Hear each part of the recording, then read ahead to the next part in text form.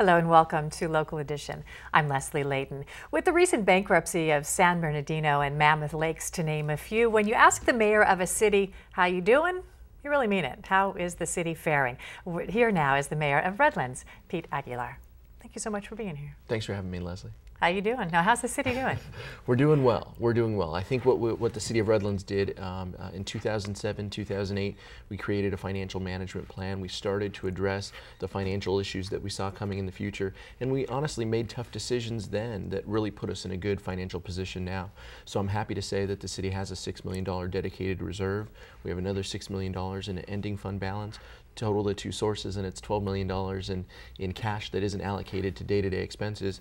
We have a credit rating that was improved while other cities' credit rating was being reduced. So I think we're on good financial footing. One of the elements that has led to bad financial footing for some cities is the pensions, the pension liability that they are enduring.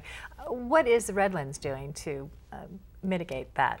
We actually just announced a comprehensive deal, a labor negotiation deal with our firefighters, and we feel that that's going to set the precedent for other negotiations that we have at the city. But the City Council put three tenets is our focus, and that is that the employees need to pay their share of their retirement. New hires need to come in at a reduced formula where they pay an increased share as well.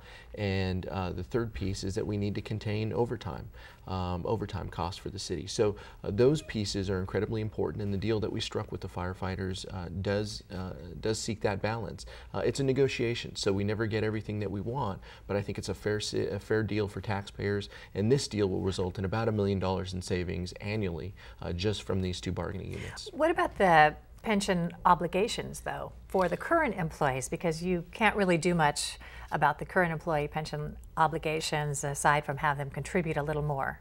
Yeah, state law and the court system has really governs what we can do with current employees. We can't change the formula that current employees retire in, but what we can do is we can ask them to pay their share of their retirement, and we can ask them to shoulder an increased burden of those health care increases. So those conversations we're having with current employees, and we found in Redlands that they've been receptive to that. They understand the situation we're in. And at this point, you don't think it's going to be an unusual burden in the future? No, we don't. We feel it's manageable. You know, obviously we need to make sure that PERS, our retirement system in California that all of us use, that PERS is managed correctly, and that they don't make investments in bad properties and things that they've done in the past. So we need to be mindful of that, but we think that we can help control the system. Okay, so there's going to be some major changes on the streets and roads in Redlands, and instead of buy now, pay later, it's kind of going to be pay now, buy later, because when you're stuck in traffic and the improvements are being made, but then in the future it's so great.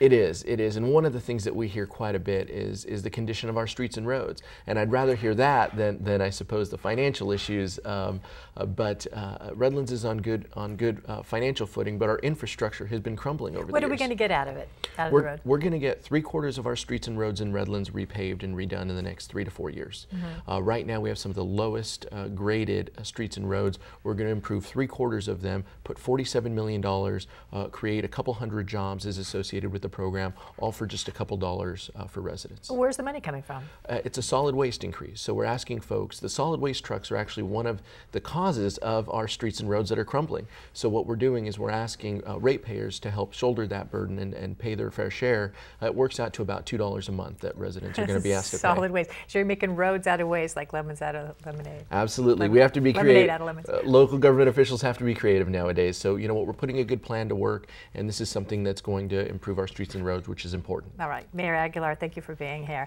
And thank you for joining us. I'm Leslie Leyton.